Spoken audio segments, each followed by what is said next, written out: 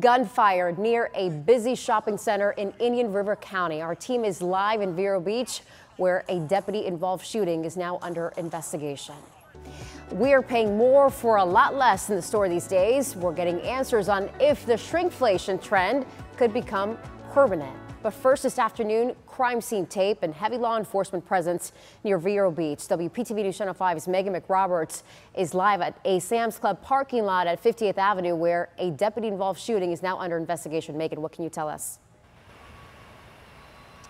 Yeah, that's right. Still a very active scene behind me. You can see here. Indian River County Sheriff Eric Flowers says Seminole County investigators already pegged the man who was shot out here to a homicide investigation, a suspicious death investigation in their county, Seminole County, at an Islamic center. If you take a look in the scene, you can see there's a blue minivan at the center of the crime scene. That's where this investigation has been centered. The Seminole County victims stolen minivan. That is this here, according to investigators. It was captured on license plate readers headed south, prompting deputies here to follow him and pull him over in the Sam's Club parking lot. Sheriff Flowers says within about a minute of that traffic stop, the suspect started acting erratically. He opened the car door and got out speaking a foreign language, as you see here. Flowers says deputies asked to see his hands, but instead he reached into his pocket and pointed finger guns at the deputies, but they didn't shoot him then. That's when Flowers says it appeared the suspect dove into the car, and in fear he might have been reaching for a weapon. Two deputies fired, at least one of them shooting the suspect 3 times.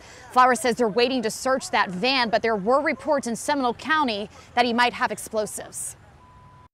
You know, you see the way that this guy is acting. I mean, he wanted to be shot. The way that he pulls his fingers out, points them at the deputies. The idea that they didn't shoot him when he did that really is a great control. The fact that they didn't shoot him at that point, when he dove back into the vehicle, they had no choice. I mean, he's just acting crazy out here, and I understand exactly why they did it.